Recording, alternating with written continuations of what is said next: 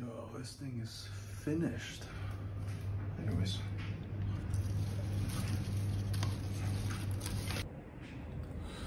Hey guys, so this is the first video that I'm actually talking face to face with the 5 subscribers that I have that actually watch my videos. And I want to make a short video just to explain, give you guys an update on my life, what I've been doing for the past year in Hong Kong living alone, and how has my transition been from graduating, moving back to China, and then eventually coming to Hong Kong. And I'll probably add in like some snippets of things that's been happening this year. You guys can probably find the footage from the previous videos, but this is the first video that I'm gonna try and make an actual entertaining vlog. So yeah, I hope you guys enjoy.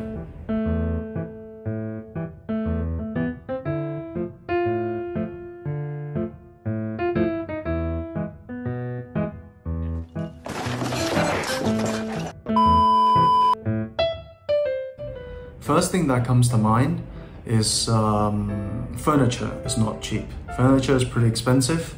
I'm very privileged and I'm very grateful that my parents are basically allowing me to stay in an apartment in Hong Kong for free, and I just have to take care of the utility bills. But the problem was when I first arrived in Hong Kong, the previous tenants that my parents were renting the apartment to, they decided to basically take all the furniture with them to their new place. And I arrived to Hong Kong basically to an empty apartment where I had one chair, and I remember I think I once like a small desk which I eventually sold to someone else. I did business! Shut up! Shut up! This is business! Hey. I invested the money! Stop! But yeah, I remember doing this IKEA trip, and it's cheap when you're shopping with your parents, but if you're doing your own furniture shopping by yourself, those price tags really hit hard. My advice for anyone who is moving out or going to a city for the first time, living by themselves, when it comes to furniture, Facebook Market. Other than, I guess, a sofa or a bed, anything that has anything to do with hygiene, I think anything can be taken off Facebook Market. I think it's fantastic. I got my desk from Facebook Market for free. I got this cupboard, the black one behind me with nothing on it, because I'm currently packing, for free. This is business! And a bunch of things. So, a quick room tour. When I first arrived in Hong Kong, I had this chair, the white one, and this cabinet thing, the white thing, and then that was pretty much everything the previous landlords were kind enough to leave behind. This massive cupboard that cannot be moved, this stayed. The white cupboard here also stayed, and then I guess that's about it. Everything else is either bought from Facebook Market or IKEA. So the chair, Facebook Market, the desk, Facebook Market for free. This cabinet here, Facebook Market for free. Printer, Facebook Market. Chair, again, Facebook Market. And then cupboard, Facebook Market for free. I did buy a sofa bed from IKEA, but after a few months I realized that the sofa bed was not the best for my back, so I decided to sell it to someone else. Business! And right now, like I said, I was currently packing right now, so I mean, I'm literally just using this flexible mattress, putting it on the floor, and that's my duvet and my pillow. I'm pretty much just crashing on the floor these days. Oh, I'm broke, baby! So it's been some time since I've been back to Hong Kong, and since I was studying abroad, after I graduated, I decided to go back to China for a while just to see family. And then once I moved back to Hong Kong by myself, I quickly realized that I didn't have that many friends here. You know, I didn't know that many people that I could hang out with. And I mean, this is where I realized that joining a sports team, a local sports team, and for me, it was the Causeway Bay rugby team. It's probably one of the best ways to meet new people when you're when you're in an environment that you don't know that many people, or when you move to a new city. Causeway Bay, the boys, has been fantastic to me. It's been amazing playing alongside them. It's just a shame that last season, the season got cut short because of COVID. Rugby in Hong Kong is slowly coming back, and yes, I'm a little bit unfit, out of shape, and I'm slowly getting back into the routine of running every night. Stop the cap. I try to, at least every other night. And for anyone who is going to a new city or kind of going into an environment where they don't know that many people, I cannot recommend anything else other than joining a local sports team. Find a sport that you enjoy or you really want to try, and then just get stuck in, man.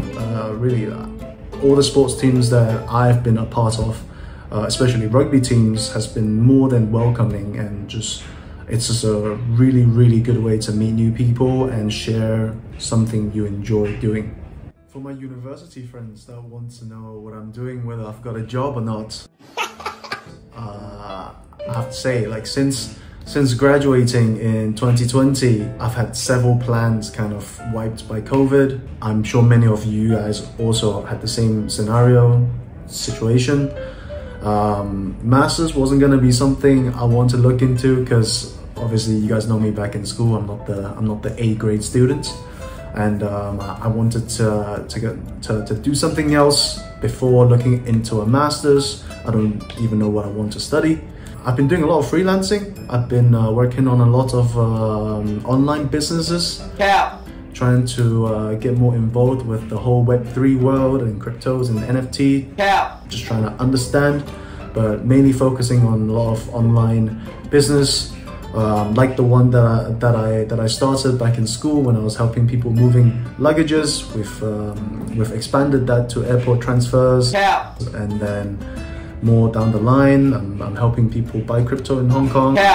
Quite a lot going on, but the main reason why I moved back to Hong Kong was because I had this project that I wanted to get started with my friends. We wanted to create a mobile app that was helping university students connect with high school students to kind of do information sharing and mentorship. Yeah, it was tough. Like, to be honest, I underestimated the difficulty of tech. How do you do it? Back in 2020, when we just graduated, I thought I could probably fix up a mobile app or a website that has all the functions. How do you do it? Building the platform was a lot more work than expected, and freelancing was quite an experience. Like, getting freelance coders on board and developers, it was quite an experience. Right now, to be honest, I think the project's a little bit stuck, and I'm just kind of shifting my focus away from the project right now, as I feel like I'm putting a lot of time and energy into it, but not a lot is coming back out. Whereas there are other things going on that are more or less automated and really kind of supporting me financially while I'm in Hong Kong. Since my parents pretty much told me that they won't be financially supporting me, the money has to come somewhere, right? So This is business. but other things is going on right now, and I'm having a good time. It's a lot of freelancing. I've told myself, basically, you know, I'm not 100% sure which industry I want to go into. I don't think right now hospitality, which is what I studied, is the best route to go down right now. Why not give myself some time just to try different things? For example, this YouTube channel, for example, Web3. I did a bunch of stuff, F&B, well, basically, I guess that is hospitality, but yeah, just to make ends meet. I did dog walking for a while. I sold and made ice cream. Some of you guys in Switzerland probably know that. Going into the topic of finances, tracking all my spendings and then tracking the money going out and the money coming in, just to make sure that next month everything is okay in terms of the utility bills. Oh yeah, that's one thing that I underestimated when I arrived in Hong Kong, because my parents are kind enough to basically let me come back to our place and stay here. but the conditions are that I take care of utility bills. So this includes management fees, water, gas, electricity, and even like this tax that we have on properties in Hong Kong every 3 months, I think. Yeah, and that I underestimated, but I'm making ends meet, so everything is still going fine for now. The last thing that I learned this year is the importance of family. Salute me, familia. You know, I've been away from my family and my girlfriend for a year now. My families are based in Guangzhou and Shenzhen, and my girlfriend is currently doing her work in Beijing. I was hoping by the end of last year that the border in between Hong Kong and China would be fully open. How do you but Last year around Christmas, Hong Kong went into basically a semi-lockdown again because of the fact that, you know, COVID cases are rising. Rugby was cancelled, so obviously they had to push back the dates for the border opening. And then after that, once Hong Kong started easing up on restrictions, cases started to rise in China, which means obviously they had to push back the border opening dates again. And I mean, this border opening date has been rumored and pushed back multiple times, and I'm slowly giving up on hoping that it will open, you know.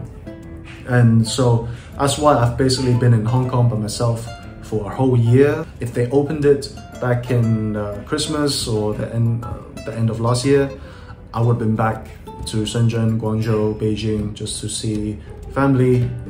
What I learned from this is that, you know, family is important. You've got to keep the people you love close to you, and this is why I'm basically starting to plan and pack my things so I can slowly prepare myself to go back to China to see if there are any opportunities in China to be closer to family. Maybe I can show you guys the rest of China when I travel around. Cap. I actually plan to be back in China by the end of this month. Halfway through my packing and kind of organization planning, there's been a leak from upstairs. I'm currently in touch with the lady upstairs to fix this leak, because due to this leak, it's actually damaged my roof in my kitchen quite badly, and there are like bits of rocks and sand falling down. So yeah, this whole year in Hong Kong, so from last year June to now, has been quite an experience. Living by yourself gives you a lot of freedom, but at the same time it also forces you to take on a lot of responsibilities. I think one funny thing from this whole experience is 6 months into me being in Hong Kong by myself, I'm getting these calls from my parents, right?